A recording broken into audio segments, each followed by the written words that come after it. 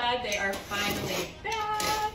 I've been selling notebooks for my business pretty much since I started, so opening up all of these boxes of notebooks is kind of nostalgic. They're the same as always, made in the US from 100% recycled paper, but with some new designs on them, which is always so exciting to see. Notebook releases are always super crazy because either they completely sell out super fast or they don't sell at all. This time I'm trying out TikTok Shop though, so if you want to grab one for a discount, you can use one of TikTok Shop's coupons.